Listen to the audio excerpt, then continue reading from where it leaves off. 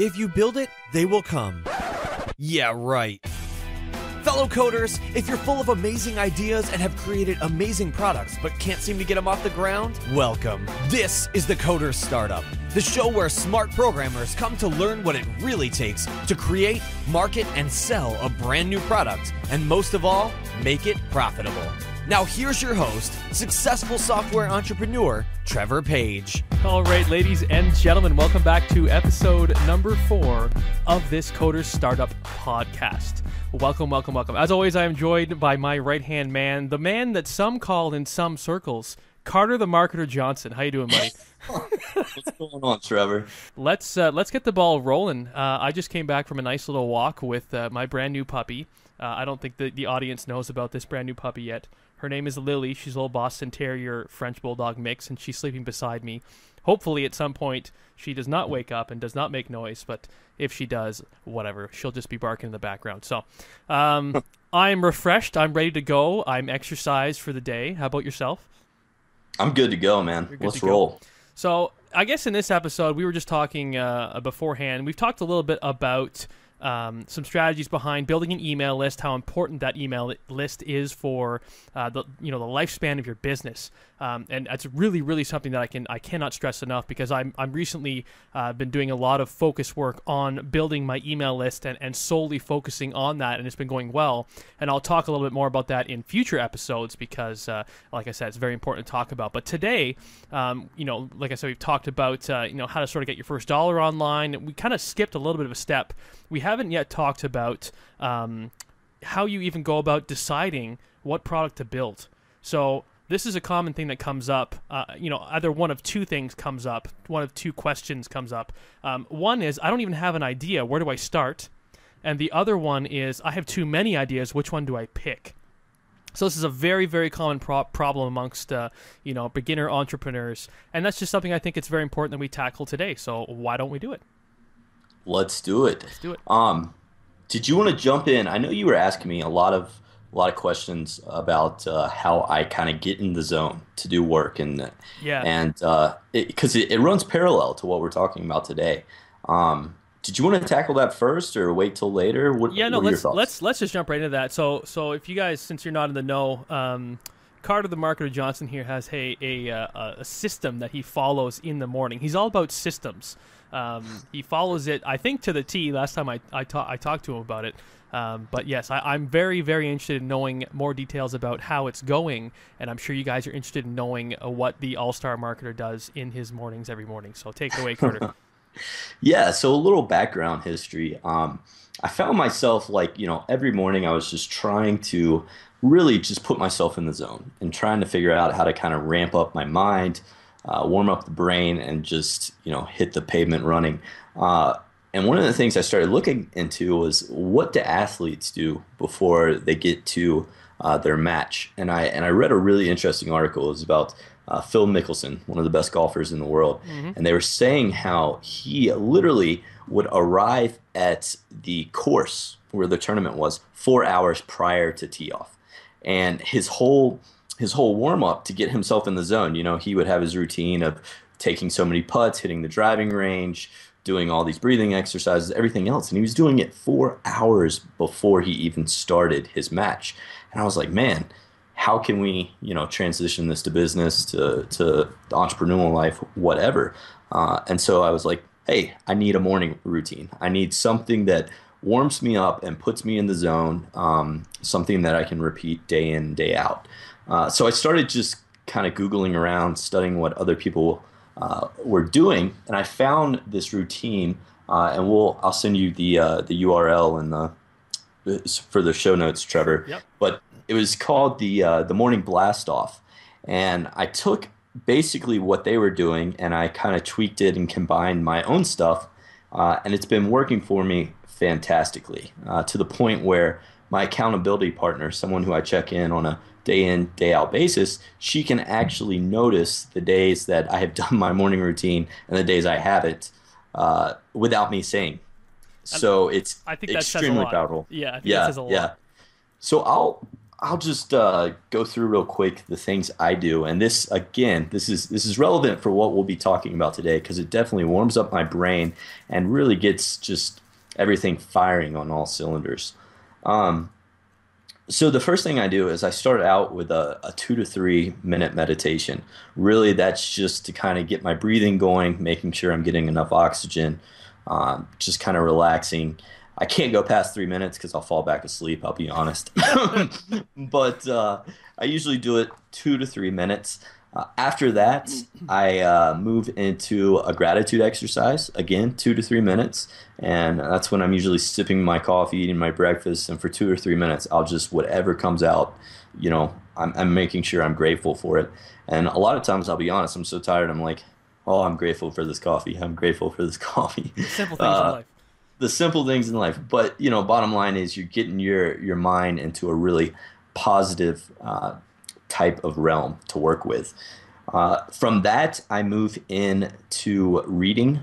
I usually do 10 to 15 minutes of reading. I have a list of my favorite blogs that I follow, as well as just certain news outlets. I don't pay that much attention to news, but I do try to stay up to date on industry stuff. So I'll just read for 10 or 15 minutes. Again, just warming up my brain. After that, I move into free writing. So I'll basically just for 2 minutes, I'll mind dump, and I just keep a ongoing file where I just literally whatever comes to mind, just free write, get it all out. So From I'm there, interested in that. yeah. Do you do? Is this like a, are there any rules in terms of like, do you do journaling where you actually, write down stuff that happened the other day, or is it strictly for ideas? Is it literally you just sit there for 2 or 3 minutes and whatever pops into your head, you write it down? Whatever garbage pops in my head, I write down. So sometimes it is about yesterday. Sometimes it's about what I have going on in the upcoming day. Sometimes it's just random junk that's cluttered in my mind. But I'm clearing the mind again. And what's the reason behind? Is there a reason behind that exercise? Do you see any benefits from it? Yes, yes. So a long time ago, it was probably about 8 years now, I had someone recommend free writing to me as a way to deal with stress and anxiety. I was trying a bunch of different things, and free writing was the one thing that stuck. So now I know, anytime I'm really getting to the point of being stressed out or whatever in life, I'll usually spend, some good time just free writing completely, and it works. So doing it for 2 to 3 minutes every day kind of keeps that from building up. So it's a really good way of getting rid of stress before it all builds up. Sounds good to me. Yes, sir. So after that, I go into, and I know you're probably already thinking, oh my gosh, how long does all this take? Yeah. But really, when you add it all up, it's 30 to 45 minutes. So hang tight. So after the free writing, I go into reviewing my long-term goals. So I just have all those written out, and I just read over them. Define Just read them. long term.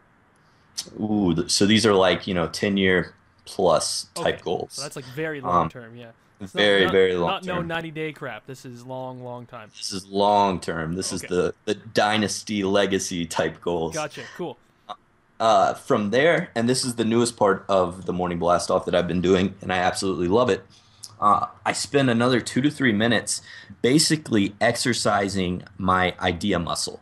So I will pick a topic and I will just try to come up with ideas about it. So, for instance, this morning was around blog distribution, and I just literally would list as many ideas until I got stuck, and then I would force myself to come up with usually 3 to 5 more. And really, you're just flexing that idea muscle. It's a great exercise, and you really start to notice how much better you are at problem solving and coming up with these ideas after you start doing it a bit. So it's like you're flexing your creative muscle is how I would absolutely refer to it. Yeah, not your I like that. Absolutely. And that's for how long? 2 to 3 minutes. 2 to 3 minutes. So again, okay. Really, really quick. And what I'd recommend is just keep a visual checklist of this. It's a lot easier than trying to remember, okay, what step do I go to now? Of course, yeah. Yeah. So after that, let's see where we are. Then I go into reviewing what my day looks like. So just what I have to tackle for the day. Really quick scan of that. Really easy. Then I pull up YouTube and I watch a motivational video. Usually this lasts 3 to 4 minutes, but I keep a list of different YouTube channels or whatever, and I'll just watch it for 3 to 4 minutes. Gets me hyped up. I know it's probably really cheesy. A lot of people are out there like, what is this guy talking about?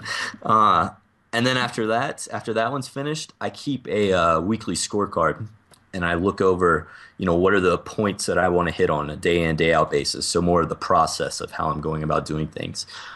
So I scan over that just to remind myself certain things that I'm trying to do during the day, like work in 35-minute increments and take breaks. And I try to keep a 2-to-1 action to learning. So, try not to get too caught up in learning material and more on taking action. Just things like that. 2 parts action, 1 part learning? Exactly. Okay. So yeah, that's pretty much it. What is that? 8 parts, I think, 9 parts maybe. I don't know. But yeah, I've been doing it for about a year now, and it is night and day the difference it makes in my days. And I sometimes I'll miss a day for whatever reason. Sometimes I have early meetings scheduled and stuff just falls through. But I try not to miss 2 days in a row because it's a process that works for me. So. And I like that. And what I'm probably going to do is actually adopt this. I know it sounds like I'm just saying that for the podcast, but I'm serious because lately I have been struggling with focus. I've been struggling with getting to the work that I need to do. I know what tasks I need to do, but I don't know what's happening. I don't know. I've never had this problem before in my entrepreneurial career. I'm 2 years into it as a full-time entrepreneur, and I've never had this problem. So it's just really strange that all of a sudden it's like I'm hitting this burnout period where I'm just losing that focus, and I find myself wandering out on Facebook or playing video games or watching TV or just sitting down eating. It's just not a good trend that I find that's starting in me. So this is something I feel like it would really help my focus. Is that more or less what you saw from it, that what you've gained from it is in focus, or is there even more from it? Definitely in focus. I think it goes beyond that, but I think it originally started out as something similar. I just found myself really scattered when I tried to take it. And, you hear a lot of people talk about doing like day in, winding down activities to like let their body know, hey, it's time to go to sleep. And I compare this to like letting my mind and my body know, hey, let's get in the zone. It's time to hammer stuff out. And it just works wonders for me. And That's again, awesome. I'm not an architect. I didn't create this. I found what other people were doing a good job of, what they had experimented with, what took them years to form, and I built on their shoulders as far as that goes. Yeah, so. I love it. Never reinvent the wheel. That's something that programmers know a lot about, and obviously that translates into other industries as well. Mm-hmm. So, we can use this strategy, if you will, to get laser focused and to start getting those creative juices going. And I think those creative juices will be helpful if they find themselves in a situation where they want to, I shouldn't say they, where you as the listener, where you want to start your business, you want to get the ball rolling, but you don't have an idea yet. So obviously, having some creative juices could help in that. But really, I think one of the biggest ways that you can go about thinking about what you want to create, what you could create, at least this is what it was for me. I might have mentioned it before on this show, but everything that I've done has always been to solve a problem that I have had in my own life. And I start there. So that's a good way that I've gone about thinking up ideas for apps, or for full-on enterprise level software, applications or what have you. So that's one little thing that I found that's worked quite well for me.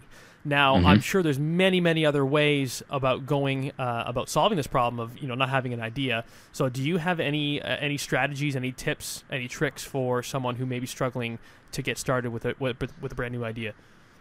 Definitely. And to add on what you were saying, one thing that I found myself doing early on was really discounting those solutions that I came up with. And I don't know if you did that as well, but I would almost a lot of times people who are trying to build their own business or who are bootstrapping things, we're so resourceful in the way we go about solving things, that it doesn't even, sometimes to me, it doesn't even make sense why people would pay for a simple solution like that. It's like, just link this and this and this and boom, you're rolling. But the fact of the matter is, if you can make something a lot easier for someone, or if you can cut down steps they will have to take or just do it for them, there's definitely a market for that. So don't discount all those, string together solutions that you've made or bootstrapped together, because those are viable solutions that someone out there is that could also utilize. And just to expand on that really quickly, I always get off topic. I'm sorry. To put a point on that again, I almost paid $2,000 for essentially what equates to 30 emails. So I almost paid $2,000 for 30 email templates. So these are templates that someone had used over and over again, that was a proven way to, make some good sales and do some good stuff and whatnot. But you essentially would just be able to copy, paste, and use these things. And it was so intriguing to me to be able to use, not only, it wasn't just these emails, but it was also a system that backed up these emails. But it was so intriguing to me that I almost spent $2,000 on it. And if you really think about it, all I'm paying for is just words in a document. I'm paying $2,000 to get a text document. So when you put that into perspective, there's probably a lot that you can do that others would pay money for. Okay, because if some, as the English would say, if some bloke can go and put a few thousand words on a piece of paper and sell it to someone else for $2,000, that's impressive. So what can you do? And Trevor, who is I met him once. He did basically the interface mock-up stuff. Interface mock-up. Is it Kinetopia? Is that it? Could be. The only mock-up software I know is what the heck is that software called? Terrible. Anyway, go. Anyways, on. Yeah. I think it's Kinetopia. Don't quote me on this. And I feel so bad I'm forgetting the founder's name, but he basically, I met him once, and the story behind that, he basically created this whole it's basically a PowerPoint full of all these different icons and everything else to do wireframe design and all that. And he did it because he was solving a problem. It was such a timely process to recreate it and everything else for his team. Well, long story short, he did that a couple of years ago. The product itself has made over, I think it's like 2 million in sales, and he did it one Sunday afternoon. Like he spent incredible? One Sunday afternoon. So don't discount those tools that you're creating on your own to solve your own problems. Yeah, and I remember the one I used. It was called Balsamic, I think spelled with a Q. Yeah. I've used that one before. Yes. Very similar type of application. So. But yeah, what else do you have for? I know I have a couple of ideas for how to get the ball rolling in terms of your creative juices and getting them flowing for what sort of projects you could start up and try out. Do you have any good ones? Yeah, well, let's say you have absolutely no idea. You have no idea where to start. What you hit on, Trevor, is great as far as looking in spaces that you really, really enjoy, things that you have experience in. One step further from that is going to forums and message boards and just seeing what people are consistently complaining about. Look at products that you like to use. I mean, most products now have an API, and you could build a whole business simply just going to the product's website, looking consistently at what features they're asking for, and then building an API to solve that feature. There's a lot of really successful businesses out there that have done that. So I would suggest that if you have absolutely no idea where to start. Yeah, and I mean, the other thing that you could do is, for me, what has become my primary moneymaker, if you will, my primary entrepreneurial venture, came out of me sort of realizing a skill I had that I didn't realize I had. So for me, it was teaching. I had no idea that I was a good teacher until I was put in a position at my workplace. I used to work as a software engineer. I was put in a team lead position, and I had to teach other people some programming things. So I had to teach some junior programmers, get them on my team and show them the ropes and get them up to speed with all the sort of business logic and domain stuff. And I realized that people on my team progressed much quicker than people on other teams. And it came down to me realizing that I was a great teacher. So I took this, what some people would call a unique selling proposition, a USP, my unique, what's it called, advantage, my unfair advantage is what some other people call it. And I applied it to what I also already know and what I love. So I looked at what is it in my life that I love to do and that I have done, perhaps on the weekends when I wasn't getting paid for it. What is it that I would do on the weekends in my spare time for free that I really enjoyed doing? And for me, sadly, it was programming. I really enjoyed programming. I loved learning about new technologies. I loved applying that in my job. I loved building apps. I was fueled by learning. So I took this realization that I had this amazing skill of teaching, and I took this love and passion for programming, and I mashed the two together. And that's where my blog and my primary entrepreneurial venture was born, where I started teaching people how to program with the Java programming language. So that's a really good place to look at, a really good place to start if you have no ideas. Look at what are you good at? What are you better at than anyone else, than any of your friends? What do your friends come to and talk to you and ask you advice about?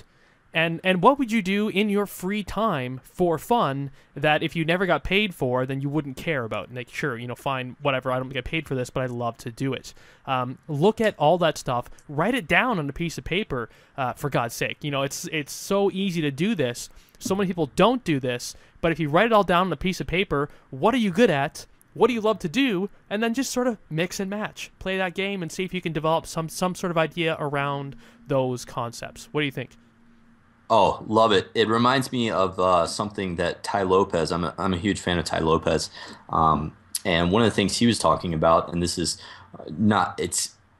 very similar, but he was saying that to really identify that thing that you're going to be great in at life is look at what you've consistently gotten compliments about. So, what you're doing that people are pointing out and like, hey, that you did a good job, or that's cool. How did you do that? Things like that. And then the other thing is, what would you do or talk about on a Saturday night? So if you're just kicking it with your friends or you're just having a real relaxed Saturday night, what is that one thing that you wouldn't mind spending a Saturday night on? And that's another telltale sign of something that you should possibly look into pursuing. Yeah, and that really makes me think about this venture that we're doing right now. This venture of the Coder Startup came out of me realizing that I could talk about business all day long, every day, or, like you said, on a Saturday evening with my friends. And I actually do that. And I apologize to them all the time for always connecting, the real world stuff that I do and they do with entrepreneurship. I say, oh, isn't that interesting? The same kind of concept exists in entrepreneurship, only we call it this. And they're like, okay, Trevor. And I'm like, I know, I realize I'm talking too much about this stuff. But I mean, that was the flag. That was the flag that told me that perhaps I should just start a show talking about this stuff. And just have fun with it, and that's exactly how this was born. So I like this Ty Lopez guy. Sounds like he knows what he's talking about. He's a good guy. I definitely recommend people checking his stuff out. He knows his stuff for sure. Does he have any books that he's published or anything like that? He has a bunch of different stuff. Okay. Let's put his site in the show notes. Sure. What is it? Honestly, it's I don't know. You don't know. Okay, we'll put it in the show notes. All right, I'll write it down. Ty Lopez. I get it bookmarked. Yeah. Yeah. Ty Lopez website. I'll write it down. Yeah. Cool. All right. Great. So I think anything else that you can think about for the people who have no idea what to do, but know that they want to do something on the side. If not, we can move on. Yeah, I think just really look for inspiration anywhere that kind of you're drawn to. If you're going to tech meetups, if you're reading magazines and you come across something that really rings true to you or excites you, start poking around in that area. It doesn't have to be exactly what that company is doing, but you might find yourself doing something very similar, and that's okay. I used to think it had to be completely new and revolutionary, and that's probably a good transition into that is what we call in the business a segue. So that will segue nicely into let's say you do have an idea. Let's say you have way too many ideas. You are a basket case of ideas. Where can you go from here? How do you choose one or two or maybe even 10 or something, narrow it down so that you can move forward and not be absolutely crippled by the number of ideas that you have? Now, there's a lot going on in this concept and this problem that a lot of people have. So I don't know how and where we want to dissect it, but I think I could start off with one thing, and that's very important. It's going to be a common theme with this show, I think, with entrepreneurship in general. People often get all up in their own grills about how to proceed, how to go forward, how to move forward, how to take action.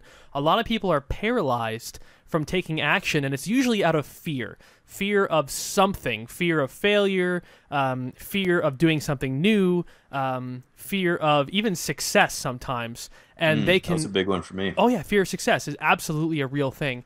And they use this fear, but they don't realize they're giving into it, and it's shielded or it's shadowed by things like this. I have so many ideas, I don't know which one to pick, so I'm going to do nothing. Right, so that's a big thing, and I just wanted to throw that out there. If you have anything to say about it before we move on, that's just something I wanted to say. I think, going on top of that too, Trevor.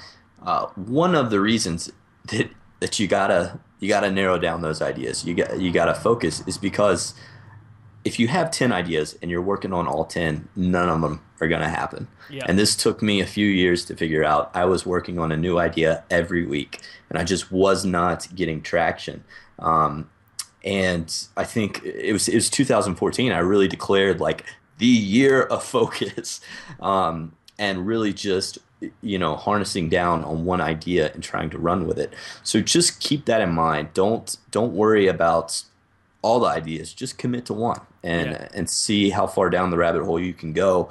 And if you find a dead end, so be it. But you're going to get a lot more traction committing to one than trying to plant all these different seeds. Yeah. Well, you can plant all the different seeds. Just attack them one at a time and follow them until you feel like they're done or you've achieved the success that you want to achieve from each one of them. So there's two things that come to mind. First is I think is it a Chinese proverb with a man who chases two rabbits will catch none. Or something like that. It's something I might have butchered it, but that's a good little saying. And the other one is from John Dumas, who's the host of the Entrepreneur on Fire podcast. He has a good sort of acronym for the word focus, and he says that focus is to follow one course until success. I love that. I don't know if he made that up himself. Actually, no, he didn't. I think he stole it from someone else, but now I'm stealing it from him.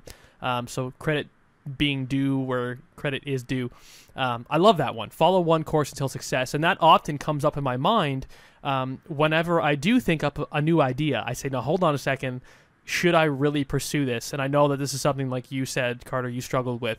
But this is also something that's very real. And it's only lately that I really feel like I'm getting on track, even though I'm having trouble getting the work done day in and day out. I do have a plan.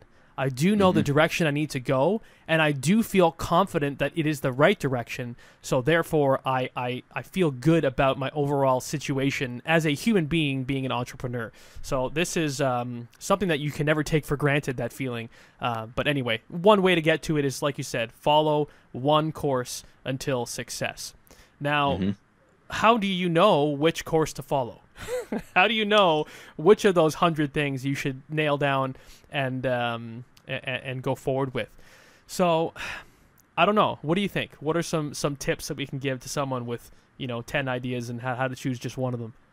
Well, how about this? I'll tee off with my favorite way, and this is just me. But I used to think and I remember my dad pointing this out to me when I was like 12 years old and sketching out business and product ideas and bringing them to him. I used to think if there was anything like it already on the market, then the idea was a wash. I used to think like every idea I had to be completely original, completely new, everything else. And it wasn't until I think it was when we were going through the foundation, maybe Trevor, Yeah, how I think Trevor so. and I met, that I realized it's almost the complete opposite. If you see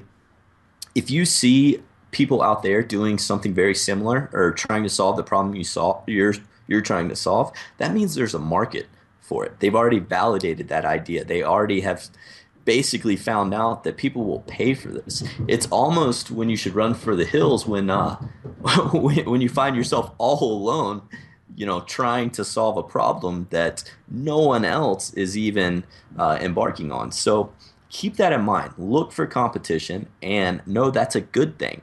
So many entrepreneurs, when they're starting out, they fear competition. Now I won't even pursue an idea unless I can find competition. Nice, yeah. And I mean, yeah, think about, I think about myself and, how many people out there have already written books on, how to learn how to program, especially with the Java programming language. It's one of the most popular programming languages out there. How many people have already, started blogs about it? How many people have already started podcasts about it? I'll give you a hint. It's probably in the hundreds. So that wasn't something that deterred me.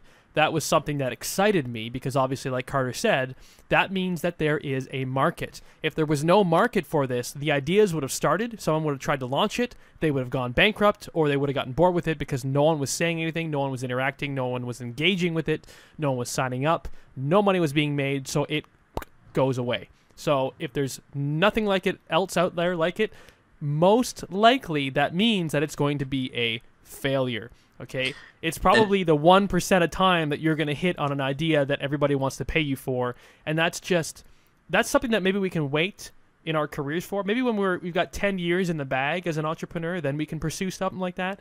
But for absolute beginners, do not fall into that trap. Do not do it. Well, and look at this too. If you study the greatest businesses, the headline businesses, the one that everybody is, talking about as far as the big buyouts or whatever, look at even what they've done. They weren't the first to market. They didn't create the wheel. Yeah. Facebook was like the third, fourth, fifth social network, something like that. Google was the fourth, I think. Yeah, they were not the first movers, and that's another great thing to realize, that let someone else figure out all the hard stuff. Go in there with your idea and improve on it. Build on the shoulders of giants. Tony Robbins talks about that all the time. So yeah, keep that in mind. Nice. So let's say that you've managed to somehow you've scoped it out. You've seen that there are no other products like the one that you have, in your mind. So you've ruled those out. That's not a good idea to pursue. You found a few that have, let's say, a lot of competition. Let's say you've had 3 ideas, 3 possible products that you could create, where there's plenty of competition, therefore a good market for it. How do you narrow it down to maybe just the one? What can you do to make that happen? I think the big thing is you go straight to the market and validate it, whether that's jumping on a call with people or getting in front of someone in person, but basically just validating that, hey, this is a actual problem or opportunity in the market, and just making sure that the end user would actually use it. The downside about this is usually people are naturally polite and all, so you're going to get a lot of, oh yeah, I love that, or I'd use that in a heartbeat. Don't be tricked by those words, ladies and gentlemen. I have been tricked so many times. I probably said it on the podcast before. Do not, Yes. If a whole bunch of people say that's a great idea, don't do it until, what's the magic word? The pre-sale? Is that what you you're getting get at? the money. Money talks. Yeah. So if you can get somebody, if you can basically, show, and that's where the sticky point is, because it's one of those catch-22s. Like, people are like, oh, I'm not going to give you money unless you have something, and you're like, well, I'll have something if you give me money. So a good compromise for that is basically, creating a bootstrap version or something very, very simple, and that's a whole nother show that we can talk about. Yeah, that's your MVP, your minimum viable product. Yeah. So narrow down those three ideas, go validate it with the market, and then start doing some more digging. So whoa. You're telling me I need to pick up the phone and call people to do this validation thing you're talking about? I hate calling people. So yeah, that's one way. I'll tell you a few of my favorites. Going to local meetups, hop on meetups, .com. Look for the industry. Go to trade shows. Golly, there's always trade shows at convention centers and cities. Just talk with people. Be friendly. Just ask them, what they like or don't like about the current solutions in the market. There's tons of ways to go about doing this, but basically, the worst mistake you can make at this stage is getting really excited about an idea, sitting in your basement and working like crazy to get it out the door, only to find out that nobody is going to use it. Yeah. So, and I've had that happen to me. I don't know if I've said this, but I spent I'm sure I've said this, 2 years on the product, developing it, 3 years trying to sell it, to get one customer paying me $800 a year. So that's like, I don't know how many hours of work I put into it, but that probably equated to somewhere around 50 cents an hour is what I've made off of that entire venture. Just horrible. So take Trevor's 5-year lesson and add a drastic learning curve to that. So then that's why it's worth it to just pick up the bloody phone and talk to people. Talk to your friends. Don't talk to your parents. Maybe they're going to probably buy your product. Your parents always end up buying your products. But I got a good idea. Okay, go for it. Somebody told me this once, and I thought they were idiots when they said it. But now I'm like, no, that's perfect. Go to the most negative person you know. Go to the person who hates life. I'm serious. Wait, stay with me on this one. Go to the person who is absolutely, the world is against them. Tell them what you're going to do. Tell them, how you're going to do it, and just listen. Listen for all the reasons why they're going to say that it can't be done or it won't work, blah, blah, blah.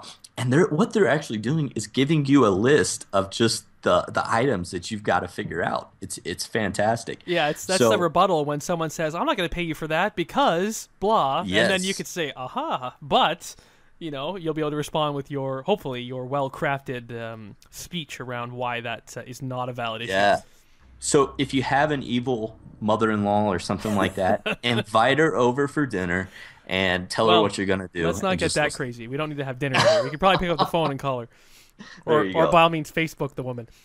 There you go. In any case, I want to add one nice resource that might help. You mentioned going to trade shows, which I love that idea, talking to people who would be in your market. Go to lanyard.com. LANYRD.com. I found it a while back. It's a search engine for events. You can discover events that are going down, conferences that are going down near your location. Fantastic for getting past that little hurdle. Because I know before I was like, well, I don't know what conferences are going on. I'm not subscribed to a bunch of, membership sites that are emailing me about this stuff. So I found lanyard.com and it was really cool. So check it out. And it'll be intimidating the first time you do it, first few times, but just get out there and do it. It's fun to fall on your face, and you'll laugh about it in about a year after you've you've done it a few times. Totally. All right, so where do we go from here now? What's a good next step? We probably have another. Let's get 5 more minutes in of good solid content before we sign off. What else can we talk about? Well, let's end on a high note. Let's say you do all this, you're having fun, you got an idea you want to work on. The best thing you can do next, so you don't get overwhelmed, so you don't quit before it gets really tough, make a list of things that are absolutely so simple you cannot fail as far as going about this. Literally, it can be as easy as like what Trevor suggested, hopping on Lanyard and finding other events to go talk to people. Whatever it is, just brainstorm, use that idea muscle creating strategy. Just sit down and let it flow and make a list of things that you cannot fail at.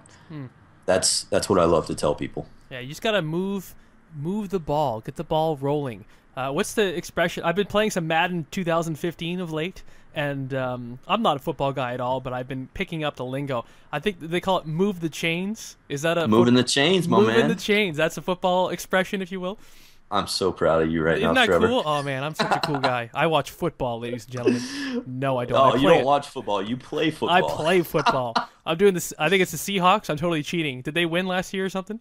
Oh my gosh, you're embarrassing yourself now, Trevor. Oh, yes, no. they won. Did They won last year. There we go. I'm They playing did. against the Seahawks. I figured I have the best chance of winning with the most, I guess, advanced or powerful team. So, anyway. So move those chains. Move those chains. Get the ball rolling. Go to those conferences. Speak to someone about this.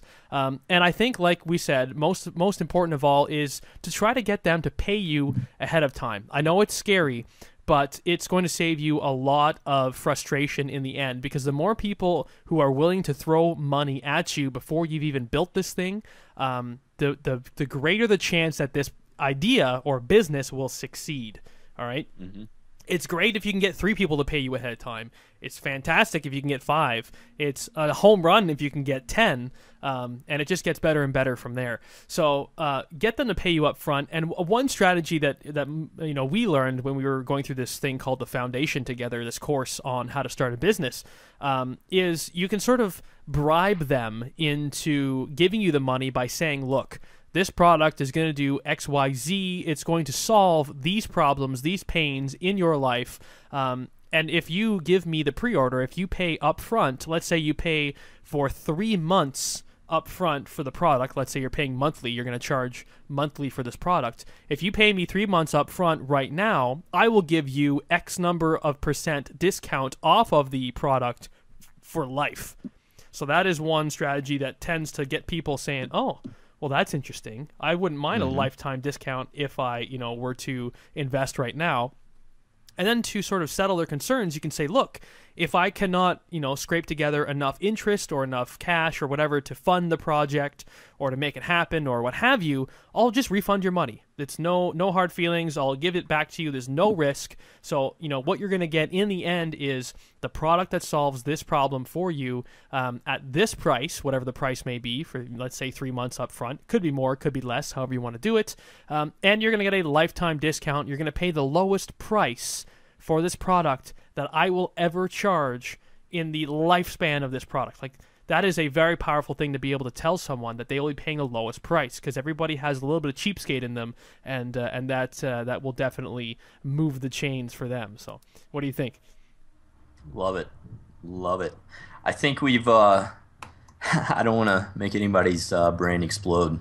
Yeah. I think we've covered a lot today, so we can definitely dive into more of that stuff maybe on the next episode. Yeah, who knows? I don't know where we're going to go from here, but God, there's so much to talk about with this stuff. Like I said, I have a little experiment on the go here with respect to getting more people to sign up for my email list, and that is something I definitely want to be talking about in the future, because those are big lessons to be learned for the past 2 years of my life as an entrepreneur. I think have culminated to this one moment in my career as an entrepreneur. It all came up to this one day. It was a Sunday afternoon where I did this one thing that really made a big difference in my email list growth. So I can't wait to share that with you guys. Stay tuned. If we talk about the next episode or maybe a few after that, you will not want to miss it. So to wrap up, I guess you guys, if you want to know more about this episode, if you want to get the links for it, maybe you're listening to this in the car, or you're on your walk, or you're working out, or what have you, you can go to codersstartup.com/5. The number 5, not spelled out with letters. We are lazy. We want to do the quickest thing possible. I thought it was 5. 4. No, is it 4 or 5? Maybe we're on 4 or 5. I don't even know anymore. This is 4. I wrote down 5 on This is 4. This is definitely 4. See, it's unedited, ladies and gentlemen. This is how we roll. So sorry. codersstartup.com/4. Or you can go to /5. I'm sure those show notes are going to be great too. You can go there, check it out, and hey, maybe even sign up for our email list. Who knows? You can get quality information from 2 dudes that seem like they know what they're doing in the entrepreneurial circles. So why not? You got nothing to lose. All right, cool. So thank you, as always, very much, Mr. Carter Johnson, for joining us. It's been a pleasure. I can't wait to see you in the next episode. All right. So take care of yourselves, everyone. Have a great day, and bye for now.